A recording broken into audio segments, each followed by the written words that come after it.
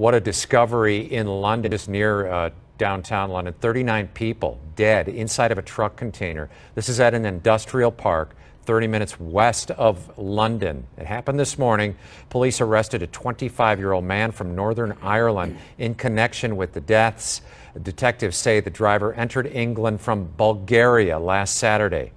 It's not clear yet whether or not the victims were from Bulgaria or why they were in the container. Were they being smuggled? They're still investigating. Police are now working on identifying the 39 people. One was a teenager.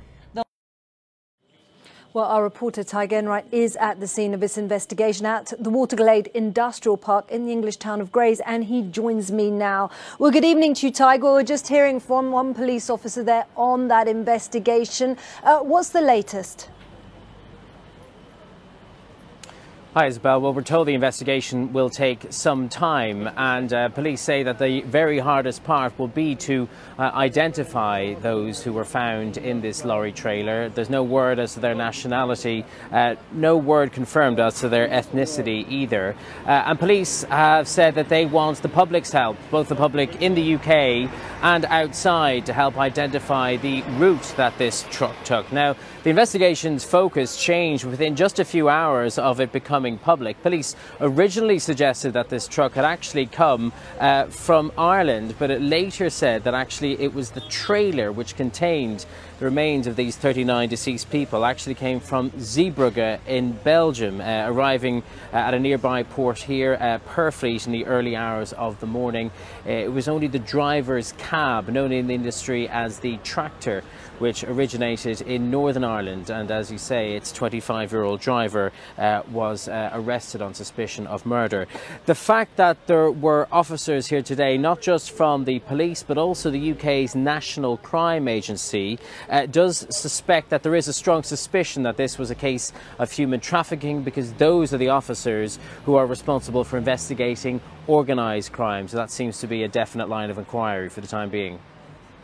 And Tyke, this is such a shocking, kind of disturbing discovery. You're at the scene. How are people reacting?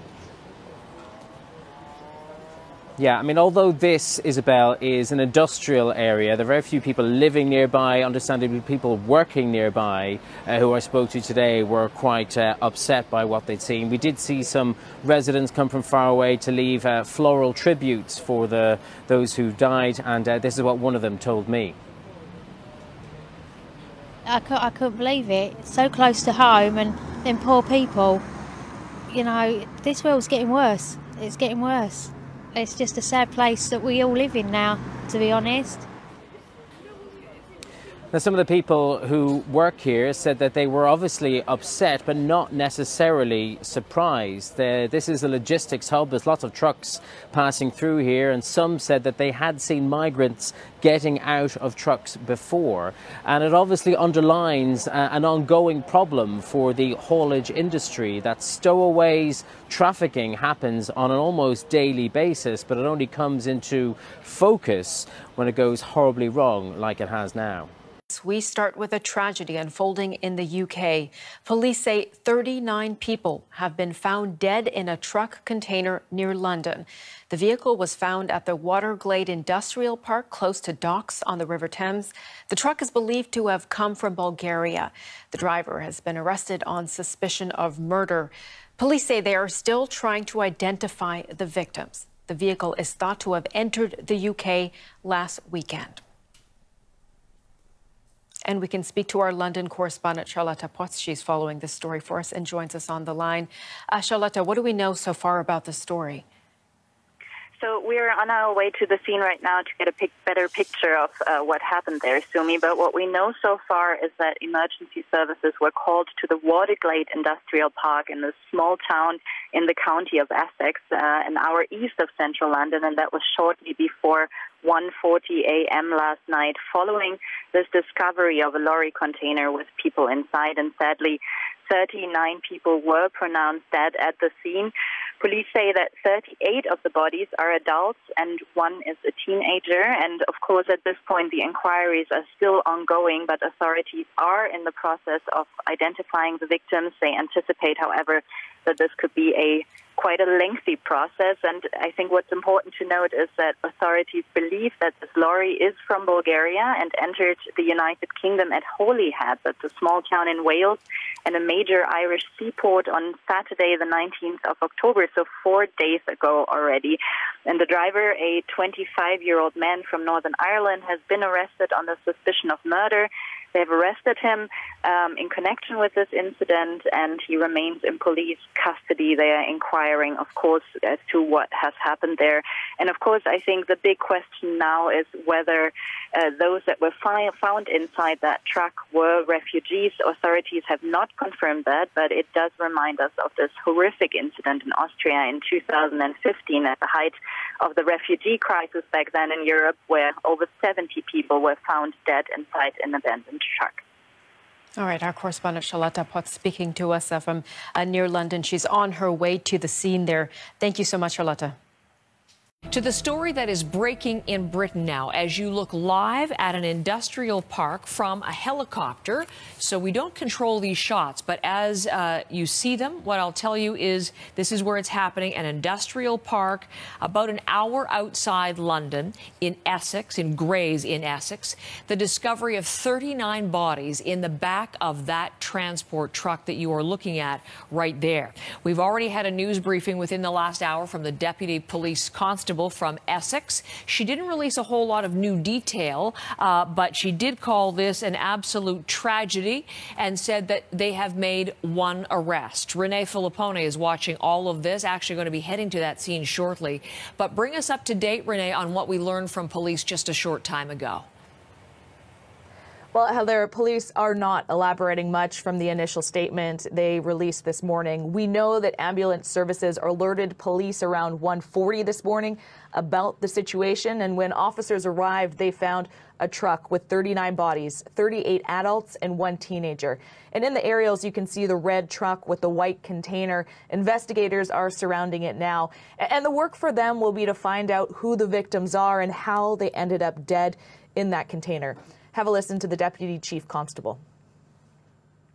At this stage, we have not identified where the victims are from or their identities, and we anticipate this could be a lengthy process. This is an absolute tragedy and very sad day for Essex Police and the local community. We will continue to work alongside many other partner agencies to find out what led to these deaths. A 25-year-old man from Northern Ireland has been arrested on suspicion of murder. He's being held in custody. And here's what we know, Heather, about the origins of the truck so far. Police say it came from Bulgaria, a country within the EU. It entered the United Kingdom on October 19th. That's 4 days ago at Holyhead, which is a port in Wales on the west coast. Now, that port normally services ferries from Ireland. It ended up in this industrial area in the eastern part of the country. So the majority of questions right now are focused on the nationality of these victims, where the truck came from, where it was going, if this could have anything to do with human trafficking. But at this point, police are not answering those questions, but asking anyone with information to contact them. So we're going to obviously be bringing any new detail that comes in. We are starting to hear from official reaction. What are people like the Prime Minister saying, Renee? Well, this morning we have heard from Home Secretary Priti Patel, and she said, she is shocked and saddened by this and is calling on the public to give police space to do their work. A large area of the industrial area has been cordoned off, and it will be like that for some time. Now, Prime Minister Boris Johnson sent out a tweet not long after news broke. He said, "I'm appalled by this tragic incident in Essex. My thoughts are with all those who lost their lives and their loved ones." And we're getting reaction from local politicians in the area who are drawing connections at this point to human trafficking. But again, this is something the police aren't commenting on, and it is still unclear, as I mentioned before, who these people are, who these victims are, and how they ended up dead in this container. Renee, thank you very much. Renee Filippone from London this morning. Hello and welcome to Euronews Now. Thanks very much for joining us. The discovery has sent shockwaves across the UK. British police have found the bodies of 39 people in a lorry container east of London. Essex Police say the lorry was found early this morning at the Waterglade Industrial Park in Grays. The victims and their origin have not yet been identified. We believe the lorry is from Bulgaria and came into the UK through Holyhead on the 19th of October. Emergency services attended, but sadly all 39 people inside the container had died. Early indications suggest that one of these people was a teenager, the rest are believed to be adults. A murder investigation was launched and the lorry driver, a 25-year-old man from Northern Ireland, was arrested on suspicion of murder and remains in police custody. Well, our reporter Tig Enright is in Essex for us and he joins me now live from there. So Tig, what do we know about where this truck came from and how it was able to get into the UK? Hi there. Well, police say that they believe this truck originated in Bulgaria and its last recorded sighting was at the port of Holyhead, which is in North Wales. Now, that is where ferries come into the UK from Dublin. It's certainly not a direct route from Bulgaria, and indeed haulage industry leaders who've been talking about this case today say it certainly would be very unorthodox for a truck to take this route. It could have taken anything up to 5 days to make that kind of a journey. Now, what we know for sure is limited. The fact that there were 39 people found, sadly dead, on board this vehicle. We don't know their nationality. The authorities say they don't know their nationality. They're not commenting as to their ethnicity. And there's nothing to say for certain whether indeed they travelled all the way from Bulgaria. Of course, anybody who's been following the migrant crisis will tell you, truckers tell you it happens every day, people trying to get on board their vehicles. It could have happened at any point along the route from there to here, and that's why police are appealing for information from the public. Anyone who had seen this truck or knew anything about his route to get in touch with them to help with their investigation. But one line of inquiry is that this could be a case of people trafficking, and we've been hearing from the British Prime Minister Boris Johnson saying he has been appalled by this tragedy and that those responsible for people trafficking should be hunted down and brought to justice. Yeah, that's right. He's gone further than the police in terms of pointing the finger at people traffickers, but I think that certainly will be a logical first line of inquiry. Truckers, and there's plenty of them who come and go from this industrial area every day, is something they say happens to them every single day.